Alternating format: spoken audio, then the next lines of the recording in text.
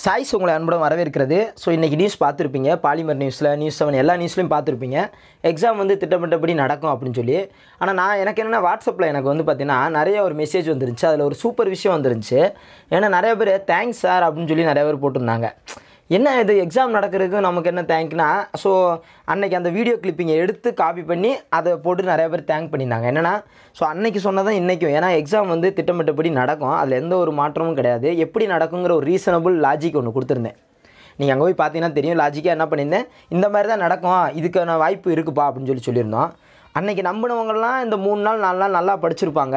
அதை நம்பாதவங்க ஒரு 3 நாள் வேஸ்ட் பண்ணியிருப்பாங்க. அவ்வளோதான் வித்தியாசம். ஏன்னா நம்ம வந்து ஒரு விஷயம் சொல்கிறோம்னா அது கரெக்டாக இருக்குங்கிறத தாண்டி நீங்களே ஒரு மனசாட்சிக்கு தான் நீங்கள் யோசிச்சு பார்க்கணும். எக்ஸாம் வந்து நடக்கிறதுக்கான வாய்ப்பு இருக்குமா, அது எப்படி இல்லாமல் ஒரு போர்டு வந்து இருக்கும், என்ன சூழ்நிலை, அது ஏஜ் மாற்றினதுக்கு அவங்க ஏன் மாற்றிருக்காங்க, அந்த மாதிரி நிறையா விஷயம் நம்ம யோசிச்சு பார்க்கணும்.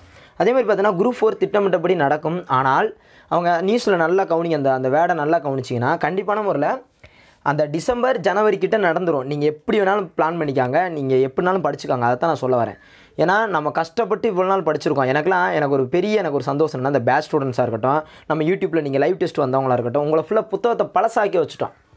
புத்தகத்தை ரொம்ப பழசாக்க வச்சுக்கிட்டோம். நானாக இருக்கட்டும், கிருஷ்ணன் சாராக இருக்கட்டும், கார்த்திக் சாராக இருக்கட்டும், நிறைய யூடியூப் சேனல் இருக்கட்டும், நிறையா பேர், வெற்றி சாராக இருக்கட்டும், எல்லாருமே சரி, வெங்கடேசன் சாராக இருக்கட்டும், பாலா சாராக இருக்கட்டும், எல்லாருமே சரி, உங்கள் புத்தகத்தை பழசாக்க வச்சுருப்போம். நீங்கள் வேணால் ஓப்பன் ஒரு விஷயம் நான் சொல்கிறேன். நீங்கள் இந்த ஒரு மாதம், நீங்கள் இந்த 2 மாதம் நல்லா யோசிச்சு பாருங்கள். இந்த லாக்டவுன் 45 நாளில் நாங்கள் எங்கள் குடும்பங்களோட ஸ்பெண்ட் பண்ணோமா, உங்களோட ஸ்பெண்ட் பண்ணோமா, நீங்கள் நிறையா யோசிச்சு பாருங்கள்.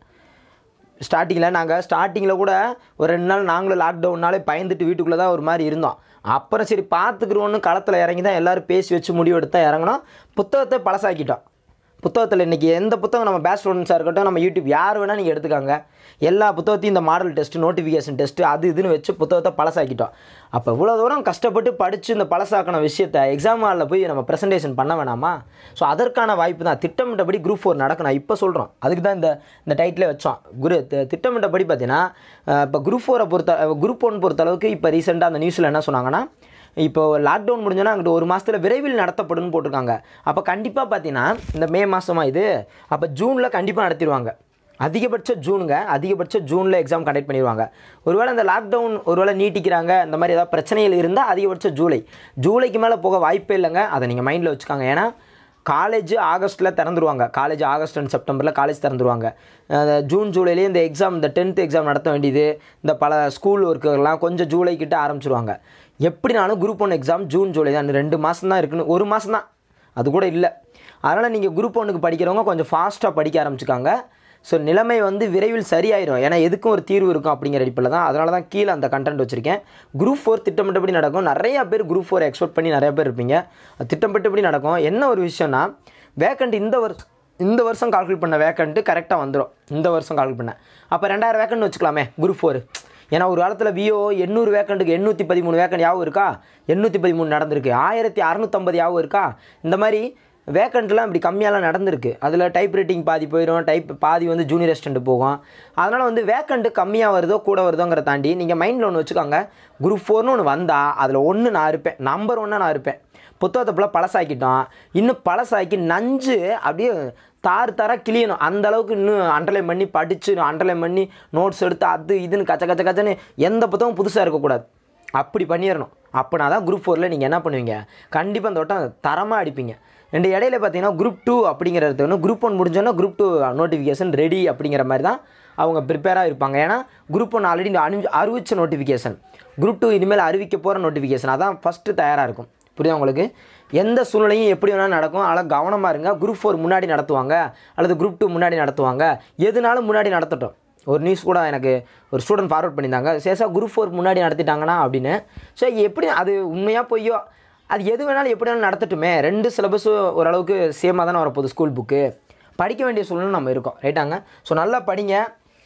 இடையில வந்து அவங்க சொல்கிறாங்க இவங்க சொல்கிறாங்க. இப்போ நெகட்டிவாக வராதுன்னு சொன்ன சேனல் நிறையா பேர், இந்த சேனலாக இருக்கட்டும், அந்த வாட்ஸ்அப்பில் அந்த வாட்ஸ்அப்பாக இருக்கட்டும், அந்த டெலகிராமாக இருக்கட்டும், ஃபேஸ்புக்காக இருக்கட்டும், இதெல்லாம் வராதுன்னு சொன்னவங்கள இப்போ எங்கே போய் உட்காந்துக்குருவாங்க.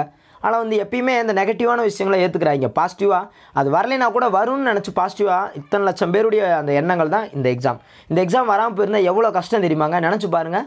உள்ளவனுக்கு சரிங்க, இல்லாதவனுக்கு என்ன பண்ணுவான்? உள்ளவே ஒரு பெட்டி கடை வச்சு கூட 500 சம்பாரிச்சிட்டு ஆல்ரெடி மளிகை கடை வச்சு சம்பாரிச்சு போயிடுவாங்க. இல்லாதவங்க என்ன பண்ணுவாங்க, ரொம்ப கஷ்டம் இல்லையா அந்த எக்ஸாம் மட்டுமே நம்பி இருக்கிறவங்க. ஆனால் இன்னொன்று சொல்லிடுறேன், இந்த இல்லாதவங்க நாங்கள் கஷ்டப்படுறோம் இந்த எக்ஸாமே நம்பி இருக்கிறோன்னு சொல்கிறது மட்டும் முக்கியம் இல்லை, அந்த எக்ஸாமுக்கு எந்த அளவுக்கு படிக்கணுங்கிறது தான் முக்கியம். 10th சோஷியல் சயின்ஸுக்கு ஹிஸ்ட்ரி புக்கு அப்படி தூக்கி போட்டு, எப்படி 10th சோஷியல் சயின்ஸ் புக்கு இருக்குது பாருங்க, ஹிஸ்ட்ரி புக்கு, அதை அப்படி தூக்கி முன்னாடி வச்சுட்டு நீ என்ன வேணாலும் கேளு நான் சொல்கிறேன், அப்போனா தான் நான் இல்லாதவன் நான் கஷ்டப்படுறவன் நான் படிக்கிறேன்னு சொல்லணும். ஆனால் இல்லை கொஸ்டின் கேட்டால் எனக்கு தெரியாது, ஆனால் நான் இல்லாதவன் கஷ்டப்படுறேன், அது பேச்சுக்கு ஆகாது. அது கடைசி வரைக்கும் இல்லாதவனை தான் உட்காந்துருக்கணும். புத்தகத்தை ஒவ்வொரு மேக்ஸு நீ தனி வீட்டில் என்ன வேணாலும் கேளு நான் அடிக்கிறேன், நீ கூட்டு வீட்டில் கேளு நான் அடிக்கிறேன், அந்த மாதிரி சொல்கிறவராக இருக்கணும். ஸோ இப்போ நம்மக்கிட்ட பணம் இல்லாதவங்களாக இருக்கலாம், நம்மகிட்ட சொத்து இல்லாதவங்களாக இருக்கலாம், ஆனால் படிப்பு விஷயத்தில் நம்ம தரமாக வந்து நம்ம மைண்டில் ஏற்றி என்ன பண்ணோம், அதிக இம்பார்ட்டன்ஸ் கொடுத்து ஏற்றி வச்சுக்கணும். அதை நீங்கள் மைண்டில் வச்சுக்காங்க. ஏன்னா நிறைய மாணவர்கள் வந்து சார் நான் ரொம்ப கஷ்டப்படுறேன் சார் அப்படின்னு சொல்லும்போது கூட ரொம்ப கஷ்டமாக இருக்கும் நமக்கு. ஆனால் அந்த ஒரு வாரம் அதை படிங்கப்பா அப்படின்னு சொல்லி ஒரு வாரம் படிச்சிட்டிங்களான்னு கேட்டால் இல்லை சார் நான் கஷ்டத்தையே நினச்சிக்கிட்டே இருக்கேன் சார், அப்போ ஒன்றும் பண்ண முடியாதுப்பா, அப்போ உன் பிள்ளையும் கஷ்டத்தோடு தான் இருக்கும். அதனால் வந்து கவனமாக இருக்கணும், கஷ்டம்னு சொல்கிறத தாண்டி படிக்கிறதுல ரொம்ப கவனமாக இருக்கணும். ரைட்டாங்க.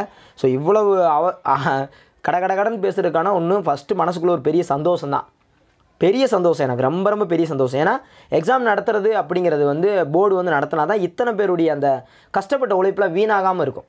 நாங்களாம் பார்த்தீங்கன்னா அந்த லாக்டவுனில் கிட்டத்தட்ட கண்டினியூ வீடியோ போட்டுக்கிட்டே இருக்கோம், டெஸ்ட் நடத்திக்கிட்டே இருக்கோம், நீங்கள் பயணம் படிச்சுக்கிட்டே இருக்கீங்க, எங்கிட்டு பார்த்தாலும் படிச்சுக்கிட்டே இருக்காங்க. கோச்சிங் சென்டர் மட்டும்தான் எங்கேயும் இயங்கலை, ஆன்லைனில் எங்கிட்ட ஒரு வகையில் படிச்சுக்கிட்டே இருக்கீங்க.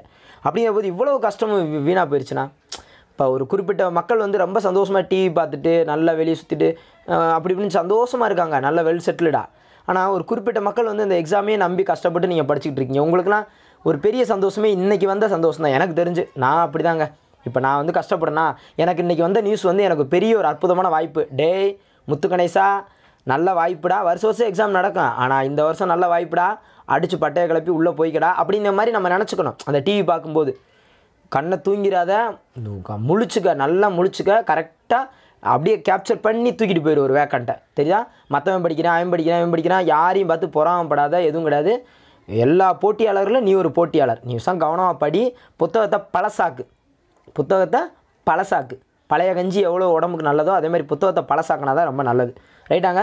ஸோ மைண்டில் வச்சுக்காங்க, நல்லா படிங்க. தேங்க்யூ. ஆனால் சொல்லிட்டாங்கல்ல, இனிமேல் பாருங்கள் லைவ் டெஸ்ட்டை இன்னும் அதிகப்படுத்திடலாம். நான் என்ன தான் எக்ஸாம் நடக்கும் நான் கான்ஃபிடன்ட் நிறையா கொடுத்துட்டு இருந்தாலும் எனக்கு 99% 1% எனக்கு ஒரு ஓரலாக லைட்டாக எனக்கு ஒரு சின்ன பயம் இருந்துச்சு. எல்லாருக்கும் இருக்கிற ஒரு சின்ன ஒரு சதவீதம் இருந்துச்சு. டிஎன்பிசி தானே சொல்லி ஆகணும்னு அன்றைக்கி வீடியோவில் அழகாக சொன்னேன், விரைவில் நடக்கும்னு. 100% நம்பிக்கை இருந்துச்சு, இருந்தாலும் 1% என்னடா அது தவறாக வந்துருச்சுன்னா பாவம் மாணவர்கள் அப்படிலாம் நான் நினச்சிட்டு இருந்தேன். பட் இன்றைக்கி வந்து நியூஸு ப்ராப்பராக கரெக்டாக வந்திருக்கு. நியூஸு உண்மையாக சூப்பரான ஒரு விஷயம். தேங்க்யூ. நல்லா படிங்க, நல்லதே நடக்கும். தேங்க்யூ.